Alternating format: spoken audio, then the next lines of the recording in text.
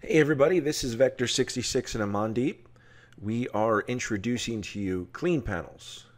What Clean Panels is a new tool that we've been working on for the last few months to organize, categorize all of your add-ons, your end panel, but also offer a few different ways that we can do it.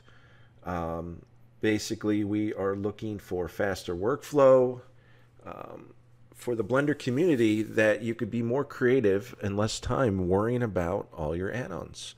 Some people only have a couple. Some people, like myself, like to use a whole bunch for their workflow, but it still works. I don't buy stuff that's not going to work for me, but I also love supporting our developers. So basically, I'm going to go through and make a couple different videos, but I wanted to let you know that this is your tool.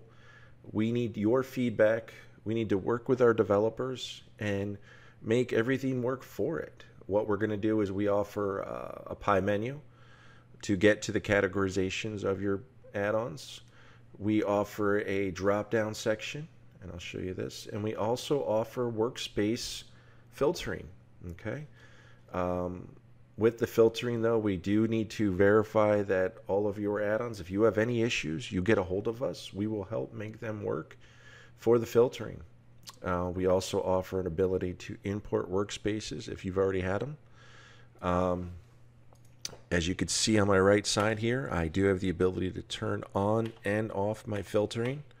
I have the ability to bring up my pie menus, which is really cool. I love doing landscapes. And you can notice that they come up just like that. And the top here is our drop downs.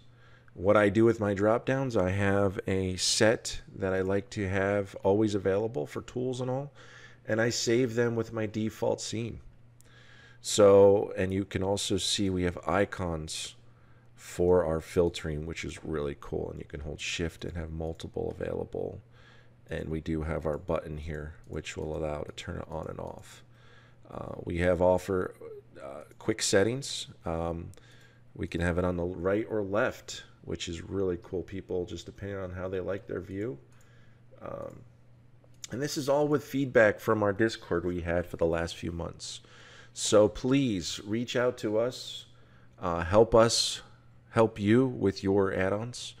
And I really am excited to get going and working with you guys. Thank you so much.